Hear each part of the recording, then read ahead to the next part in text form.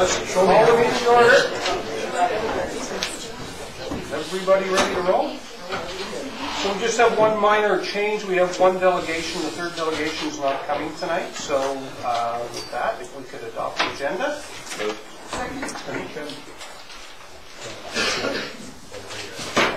Have we got one here? What's on? It's the water rates bylaw. Oh. Okay, so we have one late item, which is our water rates bylaw, which I don't have here, so I guess we will amend the agenda to put that in. So moved. Second. Hang on just a second. Catching up here.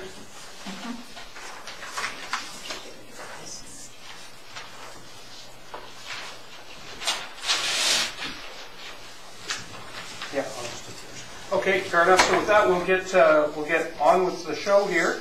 Our first delegation will be Norm Carruthers and Maggie Hodge-Kwan from the Comox Valley Community Foundation presenting the 2018 Vital Signs Report. So if you don't mind coming to the podium, and you have 10 minutes.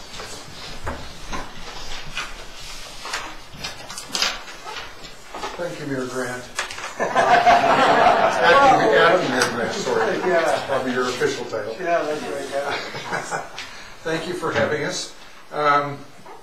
We are thrilled because the uptake in the community will be starting to be doing a new Vital Signs this coming year to be produced in October 2018. The first people we're announcing it to. But I'm going to just take a moment to, we are a tax-exempt public foundation for the betterment of the people in the valley, for today and for forever, through our accumulation of donations, bequests. We have about $12 million now. And I think it's fair to say we are a trusted vehicle in the community to help enrich those lives. So I'm going to do one little plug. And this year we're giving out $450,000 in grants, scholarships, and payments out to the community. We've already given out $180,000 to the agencies and designated funds. January 30th, we're giving out almost $170,000 in grants. The scholarships will go through the high schools and NIC. So it's really quite dramatic. We're growing exponentially now in terms of our ability to support the community. In total, we've given out over $2.25 million since 1996. We're now giving out about $1 million additional every 2 years, which I think is really quite remarkable.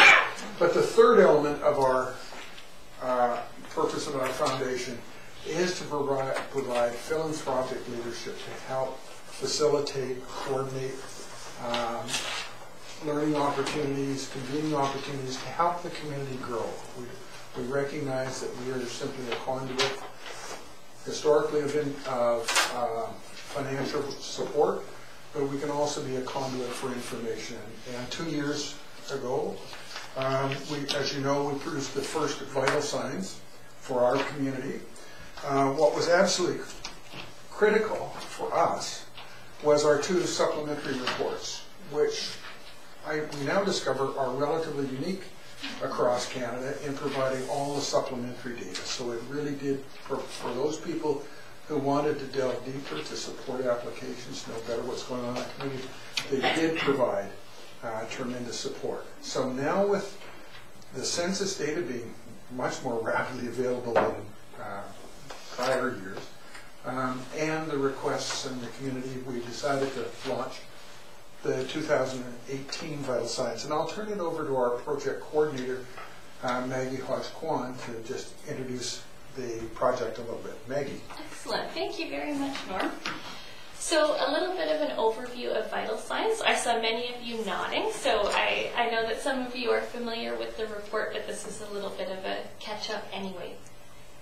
Vital Signs are community quality of life reports that happen across the country. Community Foundations of Canada oversees the development and implementation of the program, which is why you often see local community foundations taking the lead on local reports. Each year there are about 35 to 40 communities across Canada that participate, and like Hugh said, we're really excited that the Comox Valley will be one of those in 2018. Vital Signs reports use indicators and issue areas to provide a look at a community across key areas like housing, transportation, work and economy, food, and many others. And they use indicators or discrete pieces of data so that we have comparable and quantifiable information over time to track our progress. As the slide says, it helps to identify trends and opportunities for action to improve local quality of life.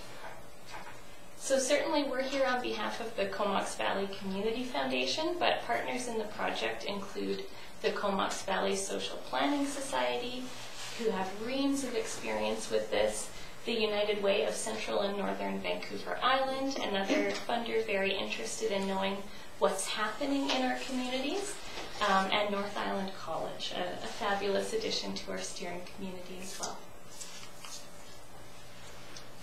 So why do we do Vital Signs? We've pulled sort of 3 key reasons here. One, as a foundation and as the various user groups who read and put the report to use, it strengthens our understanding of what's actually happening. Always great to put some numbers to paper and not just rely on sort of what the common narrative is or what the ranting on social media is. So that's one. Number 2, to inform and support decision making by identifying priorities. So sometimes we're looking at what's going really well, where are there strengths and opportunities to build on those, and where are there opportunities to hone in on an area where some dedicated resources could really make a difference. And the third reason, really from a foundation perspective, it's an opportunity to connect philanthropic and grant-making entities with the different groups and needs in the community.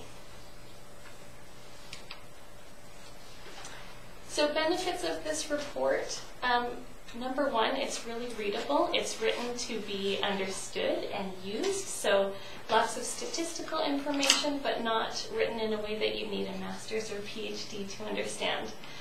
So that makes it actionable for those in the community. It's a catalyst for further engagement or research. Quite often, folks who read Vital Signs say, wow, I didn't know that. What are the causes of that, or what is that related to? So certainly a jumping off point to learn more. It helps organizations like the Foundation and the local Rotary groups set priorities. We would love to help local governments identify needs. It's a huge support for nonprofit organizations, and this is one we hear a lot, that we've compiled all sorts of great information, cited it and sourced it properly, and that they really rely on that in putting together their own funding applications and evaluation reports. And likewise useful for getting funding from provincial and federal governments. So we're at the beginning of our process. The report will launch in October, coinciding with all other communities in Canada who are participating. Right now we're focused really on community engagement, so making the general Comox Valley community aware, but also checking in with our many stakeholder groups, informing them of what's happening, asking for their feedback and input so that we can finalize our indicators for the report. Come February and March, we'll have a community survey out, and we'll, of course, be communicating that to you again. And in October, as I mentioned, Vital Signs launch, and then some follow-up conversations after that. So mark your calendars if you'd like. October 2nd, 2018, we'll have the report, and we'll have the other documents that Norm held up as well, the detailed data and source report, and the quality of life survey analysis report. And you'll probably see us back here again.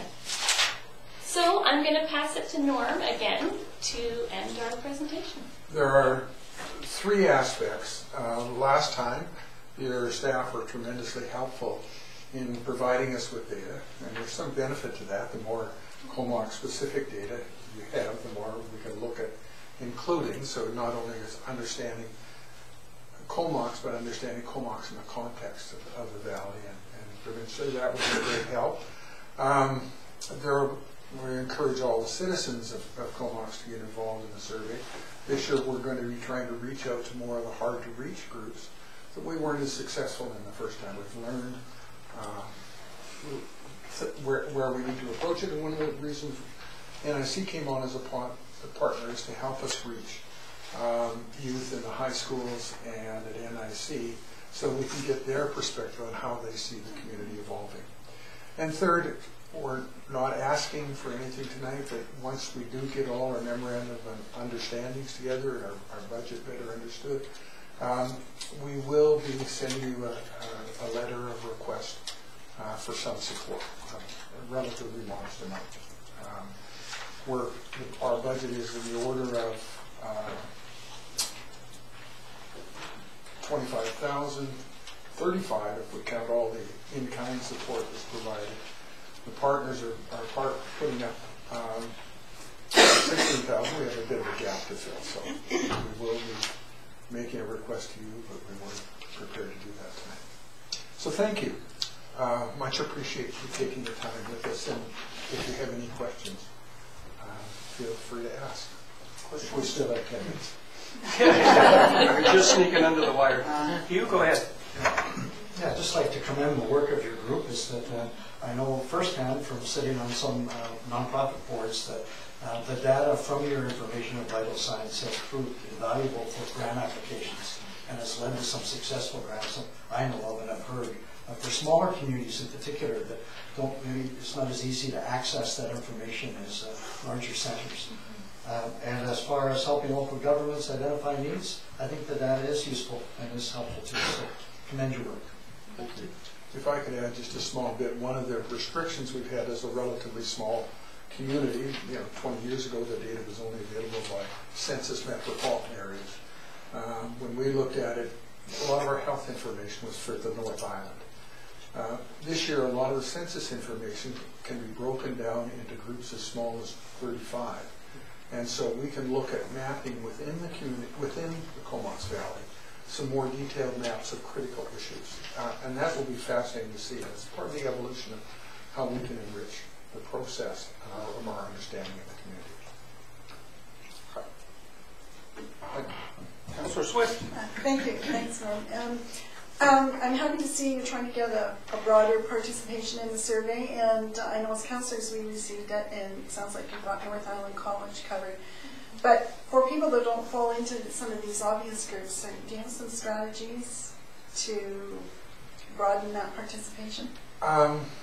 Yes, and Maggie will add to it. Maggie brings experience from doing several in several areas. One of the things we tried but weren't as successful at last time, but we now know why, is to reach out to the homeless through groups like the ones that come to the library.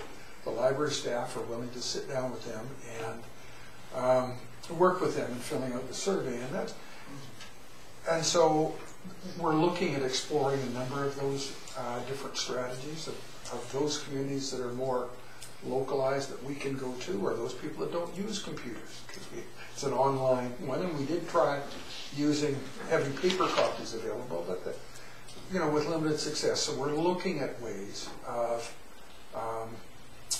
encouraging groups to go out and contact people in their group and fill out the surveys.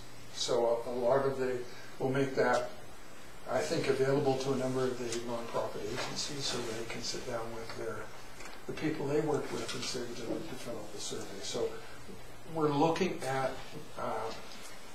the technology to make sure that we can do that this time. So I think we will be having a broader survey than we were able to last time. And is there any thought of taking it to the Rotary clubs, for instance, and having them fill it out there, that kind of thing? We will be encouraging that. We will be speaking to Rotary clubs and other groups as well around. So we were quite successful of getting the word out for people that were computer literate, if you will, to click on and fill out SurveyMonkey. our barriers were more for the people that don't use the computer regularly, and how do we reach them? So when we looked at the balance in the community, that's where we fell short. 1,000 is still a lot of information on what the community wants with 1,000 respondents, but we want to reach a broader context this time. Okay, thank you. Councillor Hi, Grant? thank you. Actually, you've answered my questions in part. But first of all, though, I would like to say vital signs, I've heard people talking about them. I know people are using them, and it's wonderful when you're having even a casual conversation and it's dropping the conversation. I think that's a good sign, and so you're doing good work. But also, very similar to Councillor Swift, I was wondering what changes you were planning for 2018, and I think, in essence, you've probably answered a lot of them. I think the two primary ones are how do we improve our survey capability and outreach, and then secondly to look at the data. The last time we looked at it, we had 180 indicators available. We gathered data on 90. We used 70 in the report, but now we want to use them differently by breaking out the data more effectively within the communities. And the last time we also treated, this was our first time, my way of phrasing it is we treated vital signs as a project with an end, a product at the end. This time we want to treat it more as a process. And on one of the earlier slides, you saw vital conversations. So one of the things that we're going to be trying to do this next time is take it out more deliberately into the community. I know it's being well used at the Community Health Network, for example, and as they do their work. But we want to be a little more proactive in helping people use the data this time, I think. So those are the three changes. Excellent. I look forward to the launch. Thank you. All right. Well, thanks very much. I just had one quick thing. I know last time when the vital signs came out, we were hoping that we would be able to get some more Comox-specific information. I think one of the issues at that time was about building processing time, and of course we made some changes to ours. The other communities had not. And so we got sort of the overall view, but we didn't actually get to find out whether ours had worked. So will we be able to get more Comox specific?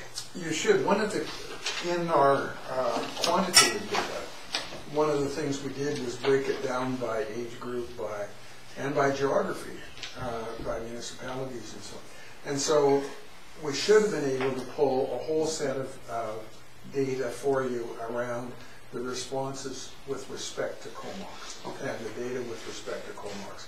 Now, it is building up our capacity as we grow as a foundation. Our staffing was very thin. Now it's still very small. But we want to build the capacity to be able to do a bit more of that.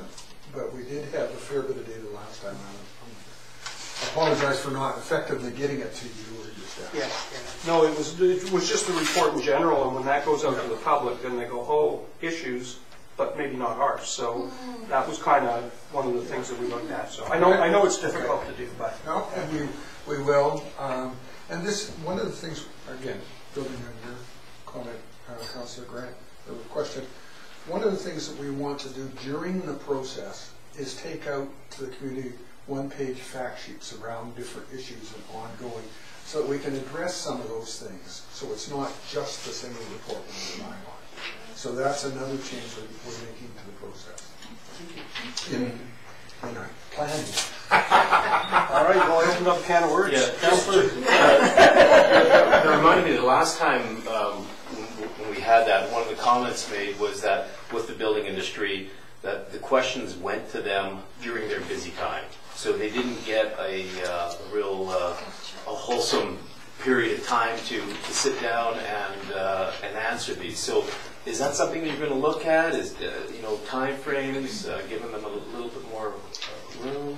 We can certainly, when you say building, do you mean the Contractors. municipal There building was department? questions to contractors as they were building in, say, the town of Comox. Oh, okay. And as Councillor Grant said, that it doesn't always reflect correctly of what we've done in the town of Comox, because maybe the builders in Comox got them during a busy time. Yes. Yeah. We can certainly pass that on to Spark BC, who's our data partner, and they'll they'll be doing data collection with the simple request that we give more lead time. Yeah. Yeah, absolutely. And we also can, with the survey data, make sure that community is well served, if you will, in terms of giving an opportunity to comment on issues in the community. Excellent. Oh, Well, I'm good. Councillor Price, let's go all the way around the ring then. And just to say thank you, it's a great document. And I know a good friend of mine who was raised in the Comox Valley, lived here all his life, he had a copy, he was so excited, he said, this is the best thing I've ever seen. So he'll be really excited when I tell him there's another one coming. Excellent. And that's, so the general public is also excited. Thank you for giving us this time. We appreciate it. So are we going around again, or? All right, thanks very much, guys. Appreciate your presentation. And next we'll have Jonathan Page and Chris Durupt of Anandia Labs to give us a 10-minute presentation on cannabis. Well, thanks, Acting Mayor and Councillors, for the opportunity to speak. My name is Jonathan Page. I'm the co-founder and CEO of a company called Anandia Labs.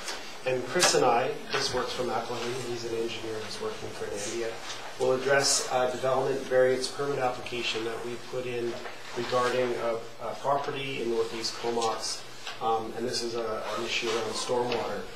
My job tonight, however, is to introduce the company and what we're up to in the cannabis space, which is always controversial, but I think changing rapidly into a less controversial way. Just by way of introduction, I actually hail from the Comox Valley, so my company is based at UBC now. I'm a graduate of Vanier, and my parents still live in the Comox Valley, and if you see it confusing yourselves, there's my twin brother Nick. And Nick is working, doing some project coordination on this particular project. So Anandia Labs is a leading cannabis science company in Canada, so we do lots of quality control testing for the licensed producers. So these are the Health Canada licensed growers of medical cannabis. We also do a lot of work on breeding and genetics. So my background, I have a PhD in plant biology, and I do biochemistry and genomic analysis of medicinal plants. The company Anandia is licensed by Health Canada, so we've had a specialized license since 2016. And we're the leading independent laboratory working in the legal cannabis industry. So we test for about 25% of the licensed producers. These are the groups that are actually growing cannabis for patient use under Health Canada license. We currently have a research and testing facility on the UBC campus, so I'm an adjunct professor there, and we have a lease arrangement with UBC.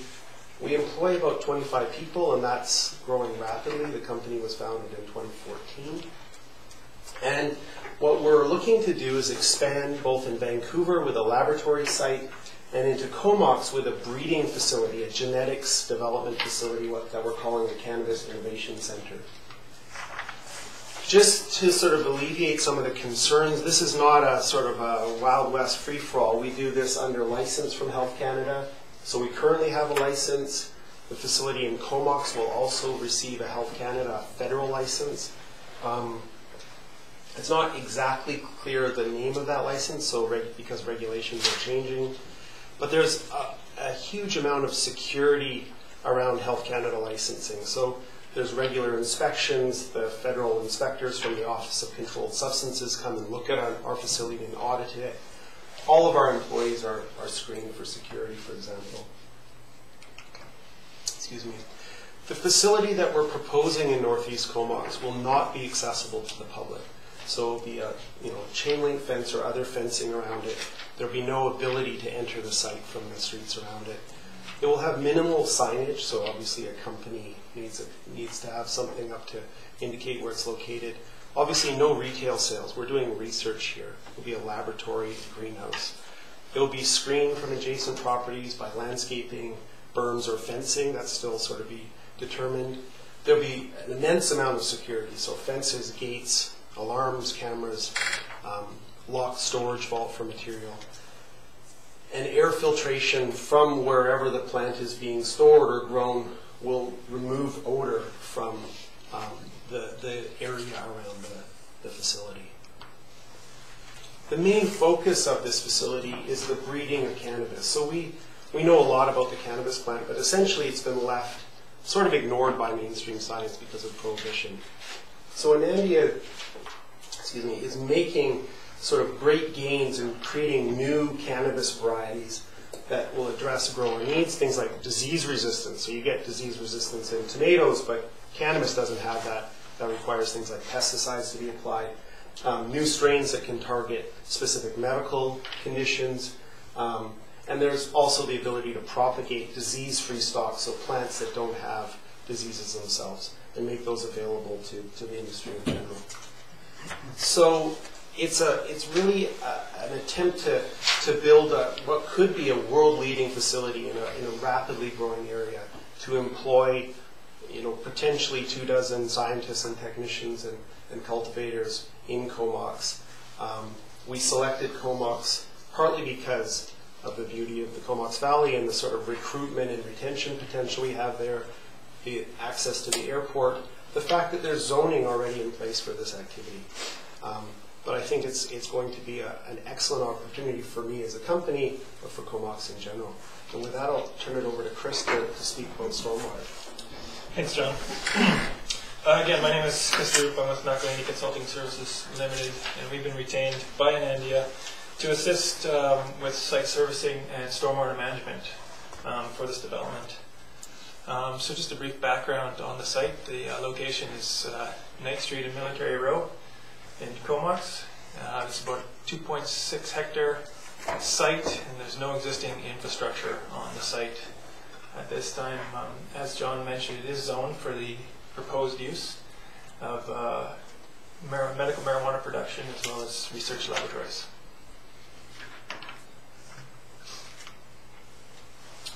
So 2 variances are being requested. Removal of the provision for curb gutter and sidewalk along Military Row frontage, and an allowance to provide stormwater servicing per the preliminary report, which was prepared by McElhaney, which follows the Northeast Comox stormwater management requirements.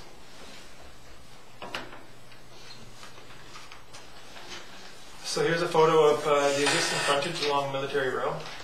As you can see there's quite a wide asphalt shoulder that traverses the whole frontage and allows for pedestrian and bicycle traffic. As well, the existing roadside ditch provides adequate drainage of the town's road, as well as it promotes infiltration and evapotranspiration, which is consistent with the town's objective for the Northeast Comox neighborhood with respect to stormwater.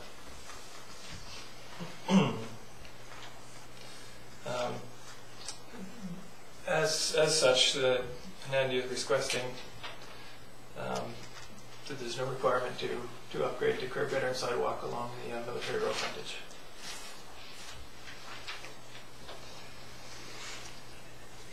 For stormwater management, the property is located in the Northeast Comox neighborhood. The property generally drains towards Military Row and the roadside ditching, where it's collected there and crosses under Military Row and eventually into the Queen's Ditch drainage. A preliminary stormwater management plan was developed, which follows the requirements of the draft Northeast Comox stormwater management plan to meet the key objectives of that plan, which essentially is to have the post-development runoff meet the pre-development, both in peak rate and total volume. But the overall intent here is to maintain the existing runoff patterns post-development. The stormwater infrastructure required to meet these criteria is 2 pieces. There's infiltration trenches, which are shown in green on the map here, proposed located in the south of the property, and a temporary detention pond, shown in blue here. The areas shown are preliminary sizing, and they'll be refined through the detailed design process. But they've been laid out there to give you an idea of coverage of the site required. The infiltration trenches, once constructed, would be town-owned and operated, and located in an extension of the Military Row road dedication, as required by the town. The temporary pond will be on private property, but it will be owned, be operated and maintained by the town. Once a permanent detention pond is constructed downstream of the property, the temporary pond will be decommissioned. To facilitate the proposed stormwater management features, the following has been requested.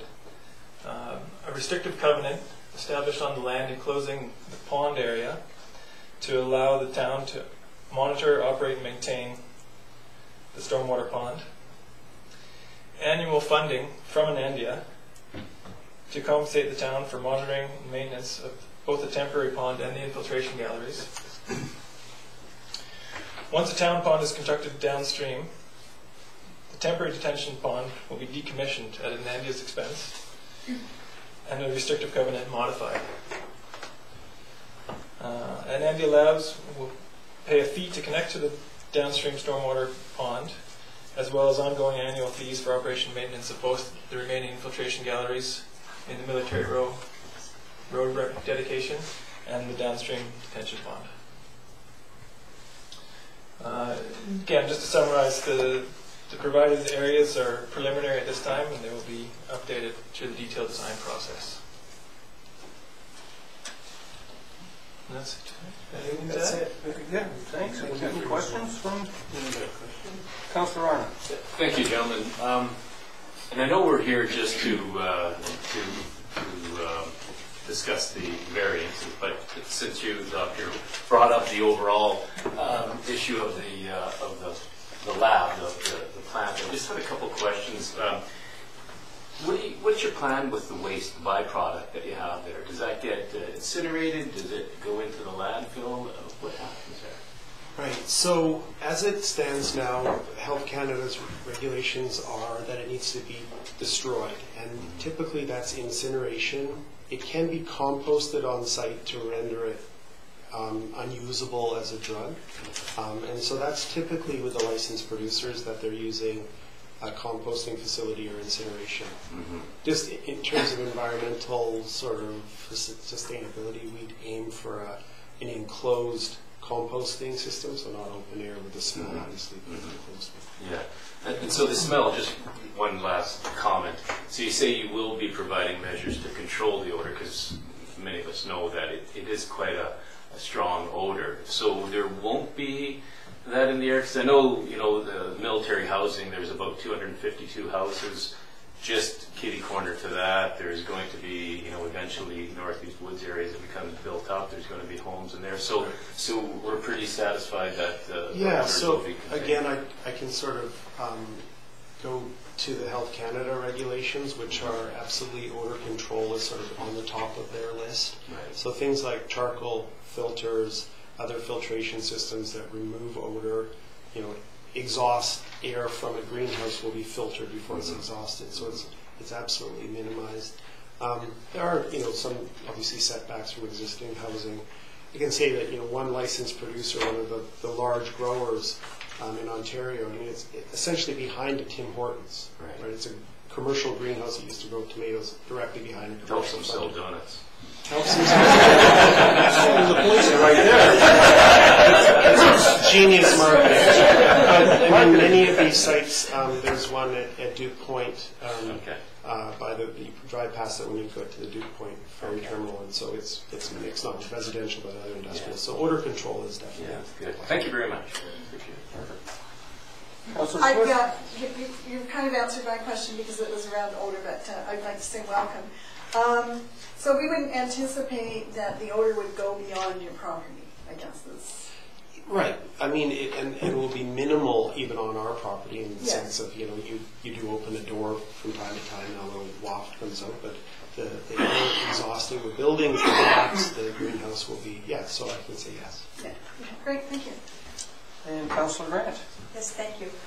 It seems odors are our very favorite topic tonight, because that's where my question is going to come to. You have the lab in Vancouver, UBC. Right. Have you had experience with the incineration there, and if so, what about the smell? So the destruction. So we do deal with odor there. It's a laboratory that has more sort of air handling things like fume hood vents to the roof, which would be sort of standard in chemistry labs. So odor there is a little easier to deal with just because of the building infrastructure.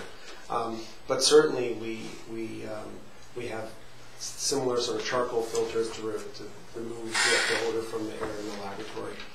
In terms of the incineration, we actually destroy using an alternative process right now. So there's a variety of things Health Canada allows us to do. One of the simplest is to grind up the dried cannabis that's sort of the residual from the testing process. We mix it with soap and water and put it with kitty litter, and then it's bagged, and then that renders it unusable as a drug as far as Health Canada is concerned, and it goes just into a dumpster. But that's mainly because we're dealing with analytical lab quantities of the plant. Kitty litter is not going to be possible in a larger facility. Okay. Does that answer your question? I think so. Thank you. Councillor Hugh. Yes, just two questions. First of all, certainly from a number of residents, I wish they were here to hear your presentation, because I think their impression going in was that it was strictly a commercial operation, not related to the University of British Columbia doing testing for a testing research lab. Whether that changes opinion or not, I'm not sure, but certainly that gives a different sort of sense of what the place is all about. And secondly, my second question is to staff. I think you gave a pretty good Reader's Digest version of how the special design of the applicant will deal with the capacity issues of Queen's Ditch. And I'm wondering if staff have had a good chance to look at that and whether they agree with what's been presented here this evening and presented to you previously. Well, I know Mark. Yes, we've been ongoing working with the property owners group on the Northeast Comox Stormwater Management Plan.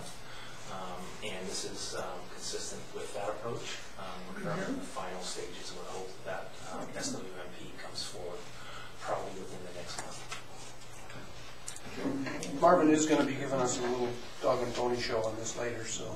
And if I could just make a remark around the sort of concerns of residents. Certainly, and I hope the presentation made it clear, this is not a retail-oriented operation at all, and it would never be such. This is not the kind of company we are building here. And with screening and landscaping and fencing, it will be very. There's a greenhouse, there's a building back there, but it won't be a conspicuous impact on the neighborhood, and certainly people won't be saying, there's cannabis there, I can walk up and see it. So. Thank you. Councillor Price. Yes, and a very good presentation, and I think you've covered all the points. And you're probably aware that there was some concern coming out of the base with your juxtaposition to them. So we did receive an email. I don't know if you've been privy to it. You've covered all the items in your presentation, the visibility from the road, will it be accessible, and odour. So you might want a copy just for, if that's okay to provide them with one. But I think you covered all those points that they had concerns on. Right. In terms of the last point there, proposed location adjacent to residential, is there an alternative? Certainly with the zoning in place for this activity, that's why we're coming to Comox. Also the beauty of Comox, etc., but the zoning is in place for that person.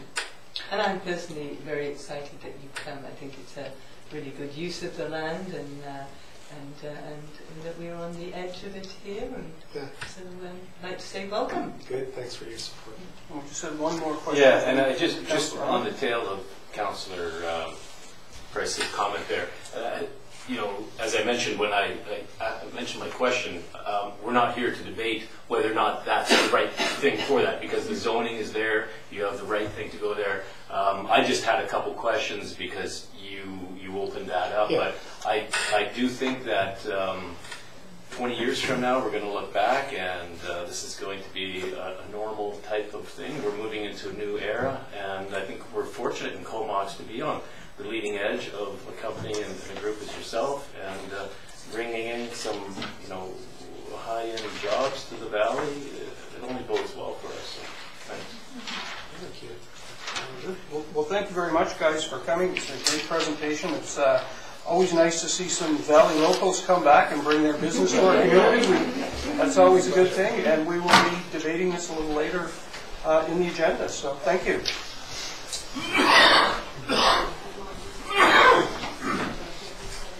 All right, so moving on to minutes of meetings, we have the regular council minute meetings for December 6th for approval. Move. Second. And any discussion? All those in favor? And then we have committee of the whole meeting minutes for December 13th for receipt. Move. Second. And discussion? Seeing none, all those in favor? We have committee recommendations, so we have the updated strategic plan for approval. And discussion. And seeing no discussion, all those in favor? And that's passed. And then we have committee of the whole meeting minutes for January 10th for receipt. Second. And discussion. No discussion. All those in favor? Carried. We then move down to the committee recommendations, and we have the proposed 2018 flat rate for water increase. I'll move recommendation 1. Second. Second. And discussion. Seeing none, all those in favor? And that's carried. We'll move on to boundary extension request for Torrance Road. I'll move that. Second. And discussion. Councillor Price. I just had a little bit more of a question on the hill that's being proposed to be removed. Is this entirely on the property, on the private property, or does this also include the road? Direct that over to, who wants to answer over there? I think you're referring to the hump that we were thinking that should be removed is within the road dedication. I don't know without doing design if there would be maybe some regrading needed on the private property as well, but the goal was to get that, improve the sight lines and the safety of the road. So it's basically removing the first hump in the road itself. Yeah, but that might come with some regrading on the parcel as well. Okay, and so that would entail taking down the roadside trees too, right? Yeah, again, without looking at the design and seeing what, because it is quite a grade there, so there might be some removal that would all be taken into consideration when we look at the design, or if that even comes forward. It's just that it's such a beautiful road, and I drive it nearly every day, and I would just hate to see that we change it in a way that and make it into an urban entry to Point Homes, whereas at the moment it's a rather spectacular rural entry. So that's why my hesitancy of supporting this, and particularly if it's the hill is coming off, Hawkins Hill is coming off the private land, then that beautiful dogwood is gone, which was very much admired through the decades. Robert Filberg used to go and photograph it. So I'm just, so they would be able to develop the land without flattening it? Is that? Well, I think that was just an opportunity that if we could maybe see if we can get some funding through the boundary extension to remove it, because we do get a number of complaints, and we are able to right now pull them off to AMCON and Ministry of Transportation, and then with the more growth happening in there, I think maybe the complaints and the concerns are just going to increase with the set lines. As you know, by living in that area, there's quite a bit of wildlife corridor in there as well. So all that's just going to add to additional safety concerns. And with the weather, sometimes with the ice and snow, and if there's going to be some side streets coming off of that as well, sight lines might need to be improved. So it's just preliminary at this point, and again, until, obviously we can save some of the more mature trees and part of the design that would be taken into consideration at that time for sure. So it would be seen that there would be access onto Lazo rather than onto Torrance? I believe so, yeah, that's what would come up. Yeah, it's quite a hill and a dip. Yeah. I think it's quite a... Yeah, I'm always very reluctant when you start removing geographical features. So, as I say, I have got some. And then as you're aware, I mean, obviously there's that marsh area there too that we would have to take into consideration and the impact that's going to have, and that's going to be part of the stormwater management plan that we look at too. So that'll kind of always have to take into consideration when we look at that. And that wetland, is it all in the road right of way? Most of it, I believe, is on the parcel. Again, I don't have much information on it because it's outside our boundary at this point, but I'm just sort of aware of it. So that was sort of one of the things that we want to get a better understanding of that wetlands and to complete the stormwater management plan to take that into consideration and what impacts this is going to have on it. So, because King Road actually extends and opens through where the marsh is that not correct? Yeah. And we would be able to keep all the wetlands, is that foreseen in future thoughts on the development? Yeah, again, I mean, we'll just take that into consideration. We'll have probably the biologists involved and that'll be all part of the stormwater management plan, what impact that would have on it, what we need to retain, how we're going to retain it. All those questions will come in at that time. Yeah, as I say, it's one of my most favourite vistas, and so I would hate to think that we produce something that's very mediocre as a result of that. And I think that will definitely come back to council, right, with the design and what that cost would be and what that implication, and then further discussion would be happening on that at that time. Great, thank you. All right. Anyone else? All those in favor? And that's carried. No committee reports, unfinished business. We have the management report for receipt. And any questions, comments?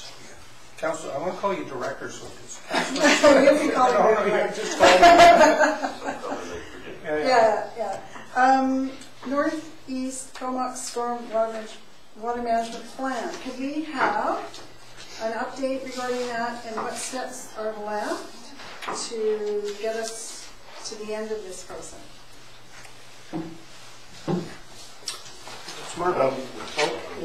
I can speak to that. I think we are nearing the end of the final version in terms of edits between the town and the consulting engineer.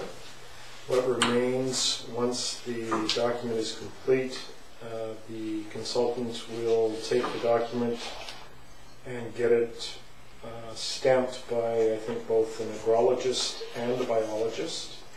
And once that process occurs, the document will be formally submitted to the town. Council will then get receipt of it. Processes still yet to occur are then going to be a public process or an open house held by the consultant and inviting the community at large to view the document as well as make comment and ask consultant questions. The staff will be part of that process as well, I believe, or at least an observer, correct, Marty?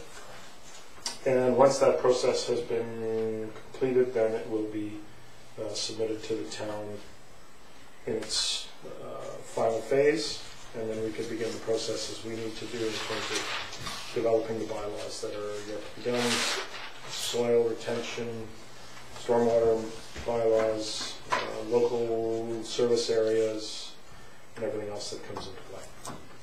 So you're looking at receiving that, we're estimating early spring, March, April. And would that be the first formal submission with the stamps that you're talking about? Yes. That would be the beginning of that? Okay. Yes. Okay, perfect. Okay. So, I guess and then the bylaws, is there any way to consider crafting these bylaws just to hurry this along a little bit? This is going to be resource heavy on the town, so we also have to gear up with additional staffing to actually draft those documents and run that process through. So you're looking at having that come forward about September timeframe. Okay, thank you. Anything else? Not seeing any. All those in favor?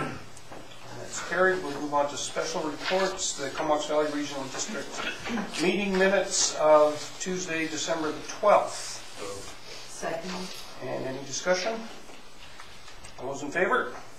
That's carried, and we'll move on to new business, which is planning report 1710 for first, second, and third reading. So moved. Second. Second, and discussion. Seeing no discussion, all those in favor? That's carried, and oops, I just got lost here. What was that?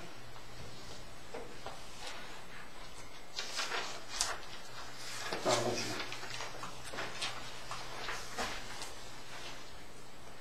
Yeah, I've got to wait for my screen to find its way again. Yeah, okay, so we are on to BC Physical Literacy for Communities Initiative Program, and they're looking for a letter of support, so. I'll move that. And discussion? And just, this came out of the Integrated Transportation Select Committee, of which I represent the town. And we did have this project in the Valley a number of years ago. It was very successful, and I think the spin-offs from the work done in Comox are helpful to the wider community, looking at routes, safe routes, cycling and walking to and from our schools is also safe routes for everyone. So I think it'd be great if the school board can get the money and restart the program. Just briefly, it's a win-win situation in my view, and I understand that the grants are available now, but the application deadline is coming up shortly, so this would be very helpful. Okay, and then Councillor Grant. No. No, you're done? All that has been said. Okay, anyone else? All those in favor? That's carried. We'll move on to Development Variance Permit Application DVP 18-1. And Marvin, are you going to give us a Marvin Pony show? Okay.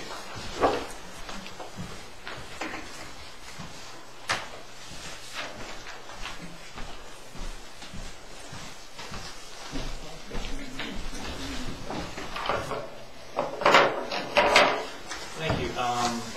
As discussed, we have Development Variance Permit Application DVP 18-1 before us regarding property at the corner of Military Road and Knight Road. The presentation outline is broken down into three parts. The first being an application summary, followed by location and land use context, and then the subdivision development servicing bylaw implications. That's related specifically to what the application is proposing to vary. I'll try to keep it brief since a lot of these items were addressed in the applicant's proposal. The development variance permit is in regards to our road specifications, particularly the sidewalk and curbing, and also our stormwater servicing specifications. The proposed development is the Cannabis Innovation Center, and it's a phased development to include greenhouses, laboratories, and administration offices. The OCP land use designation, so you're looking at property right here for your horseshoe property, is light industrial. What I want to focus on there is the intent, that land use designation is intended to accommodate clean, sustainable light industry, specifically to diversify the local economic base and create new employment, and that comes into play in terms of the implications of the development variance permit application before you. It's in 3 development permit areas. Development permit areas 7 and 16 are environmental and in accordance with past practice. Those will be processed at the staff level. Light industrial, it's an actual form and character development variance, form and character development permit. Given that industrial typically has a lower complexity and visibility than residential or commercial, staff are intending to process that at a staff level at this time unless new information as to its complexity or visibility becomes evident that would warrant council processing. The current zoning is I-2.1. Proposed use is in keeping with I-2.1 aeronautical industrial. The development variance permit, so break it down according to road versus storm. So Military Road was designated arterial. It's an arterial road in the official community plan. Property's frontage is approximately 240 meters on Military Road. The arterial road specifications in the subdivision development servicing bylaw require the provision of a sidewalk on at least one side and vertical curbs. Currently, there is no sidewalk or curbs on the portion of Military Road that abuts the subject property, and we have no plans, for example, in our capital plans or infrastructure renewal plans for their installation at this time. Regards stormwater, the subdivision servicing bylaw has a clause that states where existing downstream drainage facilities are inadequate to handle the increased flow from a proposed development, special design is required. The subject property, along with all of Northeast Comox, drains into Queens Ditch, which has known capacity problems and known flooding, which is the reason why the town is working with property owners in the area to develop the Northeast Comox Stormwater Management Plan. The proposed variance that you have before you, in other words, the stormwater servicing plan the applicant proposes, is in keeping with the design principles of the Northeast Comox Stormwater Management Plan. This actually represents a new approach to a much more comprehensive approach to stormwater management than has been done in the past. And for that reason, staff did not feel comfortable approving that on an administrative level under the existing allowance for a special design. Typically, special designs, we would use that for modification of existing specifications for piping in regards to the facility or a simple standalone detention facility, but not something of this magnitude. So it would be much more appropriate to bring it forward to council.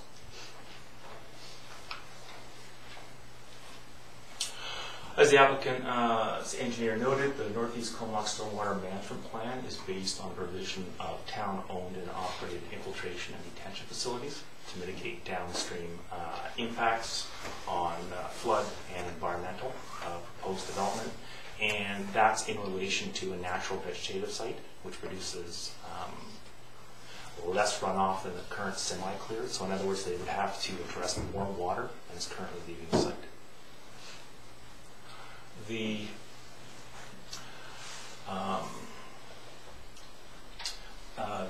proposal of the applicant, they provide the infiltration facilities within the proposed road dedication or additional road dedication at the south end of the site. The temporary detention pond would be constructed immediately to the north, and as the applicant noted, that would be then its operation and maintenance would be done by the town and funded by the applicant. Question becomes then, why is this coming forward to council in advance of the Northeast Comox Stormwater Management Plan? Northeast Comox Stormwater Management Plan, the implementation included the necessary cost recovery mechanisms. As the administrator noted, proposing that the bylaws come forward in approximately September. That would allow for their adoption by the end of the year. After that, we'd actually have to do the pond construction to service that. So you're looking at well into 2019 before we have a pond constructed to service Northeast Comox. The proposed development is in an emerging industry. So you see a lot of big rush right now to get into that industry. Typically, timing is of the essence in order to to get the investment opportunities and the market opportunities. So timing becomes critical. The Innovation Center is the opportunity to actually attract investment in an emerging industry and create local employment for highly skilled specialists, densifying our economic base. As such, it presents a unique opportunity to achieve the OCP objective, to diversify the town's economic base and create new employment opportunities. A lot of OCPs will have wording like that in it, but really being able to achieve that is dependent on timing, site specifics. It's more or less if everything comes together and you have a proponent that is willing to invest and has the funding to do so. And so as such, it's a very unique opportunity that's presented to the town, and hence the proposed DVP application in advance of the stormwater management plan. Answer any questions? Questions from council? Councilor Swift. This doesn't pertain to this particular application, but it has occurred to me. With the larger stormwater management plan, Would the town be constructing the ponds? On the pond construction, yes. Okay. On the infiltration galleries, as in this, they would be constructed by development as they proceed in road dedication or parkland. So both facilities, they're new types. We don't have that experience with them. They have to have an allowance for, we can increase their capacity by what, 10% or 20%? 20%, so we can adjust if new information comes forward. The fact that they would be then on town-owned land and under town operations would mean that we would actually have the physical ability to enter on the property and do those adjustments. Two safeguards that we see as being key in this area. Thank you. Do we have any other questions, comments? No? So we have not moved and seconded this, so if we get some more. I just move the recommendation. Second? And then discussion. We kind of already did that, didn't we? And so, all those in favor? And opposed? So that carries. And we'll move on to Comox Valley Coalition to End Homelessness, and this is to confirm our contribution to the Transition Society of $30,000. So someone wants to move that? Yeah, I'll move that. And some second, and discussion. No, I think we're doing a good thing of helping out an important initiative. All right. And any further? All those in favor? That's carried. Just wait a second while people clear out here, and then we can move on to correspondence.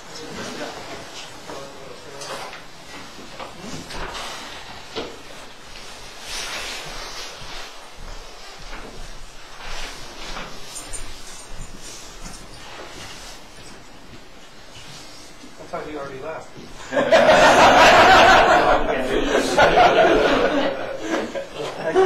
All right, on to correspondence. We have for receipt the Power of Five Committee, Care for Seniors with Dementia. Move receipt.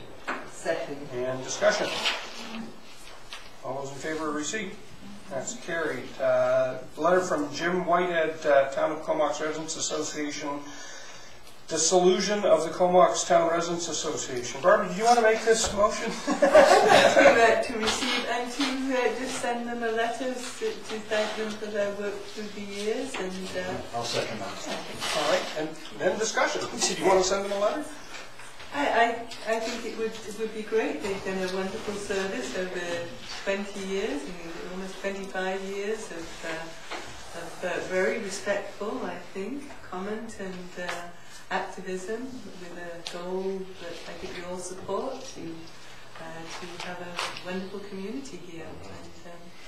And and people move on and age, and a lot of societies find that they can't manage to attract new younger people, and so mark of our times. But kudos to the work they did. I'm sure we can come up with a letter and send it off to them. So, all those in favor? That's carried. Now we'll move on to Robert Dean Brooklyn Creek Watershed Society Award for Brooklyn Creek Watershed Society. Second. And any discussion? I would just like to make a comment. This certainly is a well-deserved award. The town and the Watershed Society have worked long and hard to accomplish many things, but the good news is that they do continue to work towards further improvements on Brooklyn Creek, some of which hopefully are going to be quite substantial, just as much as those in the past. So, again, congratulations to them. All right. Councillor Price. And I think it's good, and the letter does mention, and I think kudos to Al Fraser too, who's worked long and hard and accomplished a huge amount, and shows the power of partnership when you have really good staff who work well with the community. I think that's a very good point. It's all working. All right, all those in favor? And that's carried. We'll move on to Wayne Tedder, Royal Canadian Legion 2017 Poppy Campaign for receipt. Receipt. Second. And discussion. Seeing none, all those in favor? That's carried. We'll move on to our late item, which is bylaw 1876. Oh. One more before that. What? Comox Valley Regional District. Well, I don't have all of this, so I don't know what I did wrong with. Okay, so it's Jake Martin's Comox Valley Regional District Water Committee voting structure for receipt. That's page 71. There's also this is where we have to assign Okay, votes all right. to the water committee directors. So one gets 2 votes, the other director gets 1 vote. Okay. In the past, it's been Director I Price, have 2. And you've had 2, and Director Price has had 1. So with the receipt motion, I move that Director Grant continues with 2 votes. I'll be just as powerful with 1. Yeah. Exactly. So we've got someone to second that motion? And discussion? Just a frustrated observation, I think perhaps more than anything. Given that the city of Courtenay receives 7 votes because they use more water, and the rest of us can do nothing about it because our total votes comes only to 6. Is there any way that we could change or improve the qualifying requirements for these vote structures? Well, yeah, if we use more water, we can solve that. Well, but there must be another way. This seems ridiculous. It is wrong. I'm sure the powers that be would certainly be able to come up with an answer that would serve us and the water supply better than this. Well, I can honestly say that I have brought that argument to the table several times. Courtney, of course, doesn't see it the same way we do, but I find it wrong that one group could dominate the entire service. Here, here. And so I think that a better way has to be found, and yet, in order to find that better way, we need them to vote for it. So we're in a bit of a conundrum, but perhaps... There are some preliminary discussions that will occur, I believe it's early February, around the whole notion of governance, not only with water, but sewer and solid waste. So that may lead to some change to this system in the longer run. So, but yes, there is a light at the end of the tunnel that's dripping a little bit of water. Does that make any sense? Yeah. We figured it out. Of course, we brought up the notion that the regional district of utilities commission would change the structure because that board would be made up of professionals rather than elected officials. And Take the so politics that out of it where... hoping to take the politics right out of it. So that's an ongoing discussion as well. Excellent. So, Oh, good. Well, this is encouraging. Things go slowly, though. They do have Councillor Price. And a good point you make. The wheels of government move very slowly, but the good thing is they do move. And as Richard points out, there is going to be discussion on how we can move forward with this. And already set up is a dispute resolution process, so that if it did ever happen that worst fears came to fruition, that a vote happened that everyone else opposed, there is process that at least can bring it to the table and discuss it. And so that's the best we've got so far. Well, that's a good step. It's a long way from perfect, but it's heading in that direction. Good step. No, we have not yet. And so anything else? And then all those in favor? And that's carried. And now can we move on to the late item? Yes. All right. So we have bylaw 1876, Comox Water Rates and Regulations Bylaw Amendment number 24 for first, second, and third reading. So moved. Second. And discussion. Seeing no hands, all those in favor? That's carried. Delegation, so reports from member of council. Why don't we just go around the ring? Councillor Grant. Oh, he's not here. The other one. I have The a better very looking one can go first. I have a short report. I attended the economic forecasting that was presented by the Chamber of Commerce, found it very informative, a good morning. And also the seniors report. We have now a membership of over 650 people. Some of that is renewal, and many of them are new people coming to Dallas. So our little facility over there is being well used. And that's all I have. Councillor McKinnon. Yes, very briefly as well, I attended a homeless coalition meeting I went to the Economic Development Breakfast put on by the Chamber of Commerce. I met with our new Recreation Director about Pacific Sport Physical Literacy, which we covered today in council meeting, and pleased to see that that's being followed up. And finally, I'm off to the Vancouver Island and Coastal Communities Regional Library Board meeting this Saturday in Nanaimo. Nice. And Councillor, I want to call you Director again, Councillor Price. Yes, I attended 2 integrated regional transportation select committee meetings, and we will be getting a presentation on the proposed multi-use trail at some point in the not too distant future. I attended an ABICC meeting and also an executive teleconference. I attended Ruth Masters' Celebration of Life. I chaired the co-management meeting of the Northeast Comox Wildlife Management Area, and also attended the Sewage Commission, where I was elected chair. On the Sewage Commission, we did look at biosolids. An upgrade is necessary, which is going to be about 1.3 million to upgrade the biosolids compost facility. We're also looking at asset management. The combined total for the asset management is 335 or nearly 336,000, of which 77,000 would be for the sewer service, but also looking for grants of about 65,000 to offset some of that. The odour control measures for the treatment plant will be, the work will hopefully be completed by May, and hopefully we will have a future without complaints, and the neighbourhood can enjoy the enjoyment of their homes and without having to deal with the with odour problems. I also attended the Regional District Committee of the Whole. We had a presentation from DC Assessment. About 80% of our properties here have a 10 to 20% increase in residential value. The Committee of the Whole supported the Community Health Network in the Comox Valley.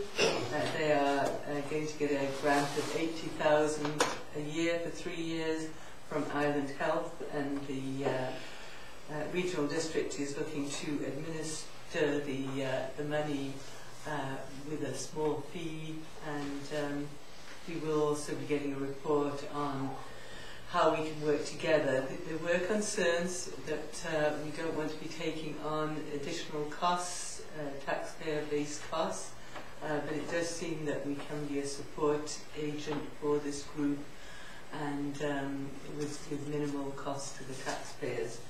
And it's certainly something I think that could have a great benefit in that it breaks through the silos that we see in terms of the issues we have out there, and many of them are community-based issues, transportation, homelessness, and so I think that's a really good day for the Valley.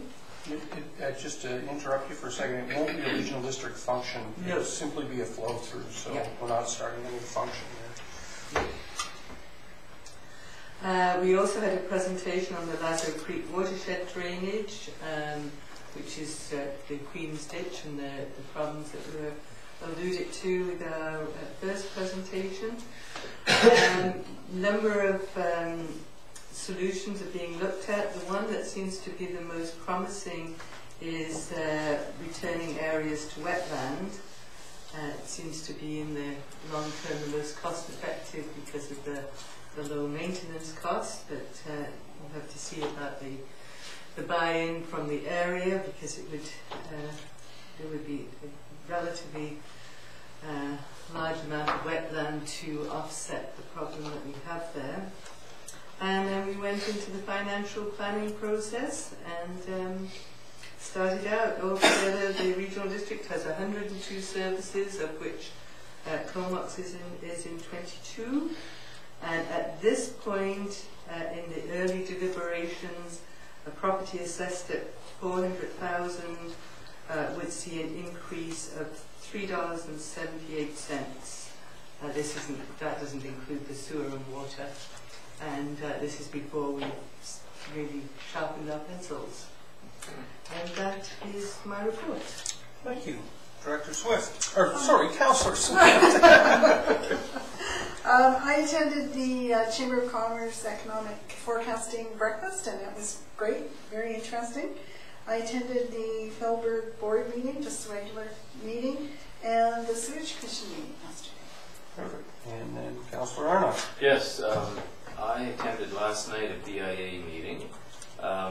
They're still jockeying around who's going to take over the president and vice president of it. I'm sure by next meeting we'll know that. I asked them how they felt about the Christmas decorations this year along the street, the tree, and they wanted to pass on their thanks to the town of Comox for that. It looked good.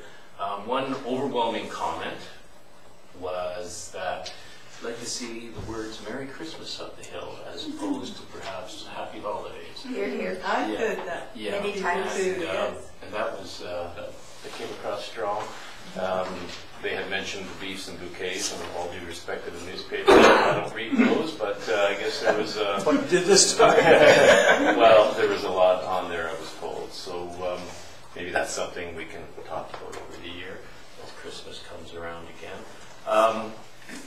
As many know, Twisted Dishes has closed, and Rocky Mountain Cafe is looking at moving in there and having some sort of cafe. Whether it's going to be Rocky Mountain or a different name is unknown, but David Gann, who's doing quite well in the area with Rocky Mountain, and he opened up 2 new restaurants in both new hospitals in Comox, Courtney and Campbell River. So he'll have something there soon.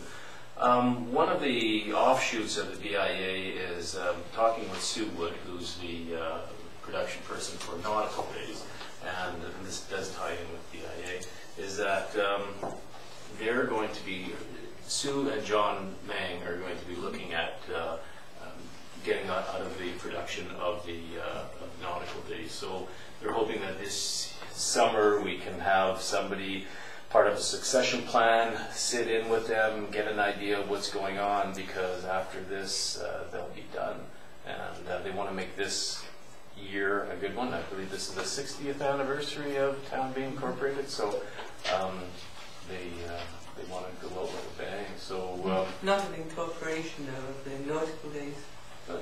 What is it? We incorporated. We had that 60th. We had that. That was okay, so it's must be the 60th Nautical Days. Yes. Is it Nautical Days? Yeah. Okay.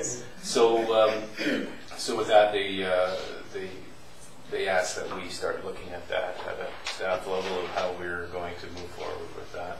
And that would be it. Well, thank you. That's kind of too bad. They've done a really good job, so hopefully we can find somebody adequate to replace them. But as for myself, I attended the Sewer Commission meeting and the Regional District meeting. I think, Barbie, I had it all written out. I think you hit all the points there. So the only thing I would say is I gave Shelley a copy of the preliminary budget from the Regional District so you can see the services that we're dealing with and the actual increase that they're talking about. Of course, it doesn't include sewer and water, so that would be my report, and then we would go to questions from the media. All good, and questions from the public. I could say, did you know, but I think you do know because Councillor Arnott mentioned the sign at the top of the hill. So I'd just like to reiterate and add that I've been approached by a number of people, quite a few people are not pleased by the sentiment. So do you have any thoughts on some way of rectifying that? Well, that is a question. Well, we'll take that to staff and see what the outcome of that could be. You know, I heard the same comments on several occasions, so I think it's something we can deal with over the year and see if we can find a solution to that. So leave it at that. And with that, motion to adjourn. Move.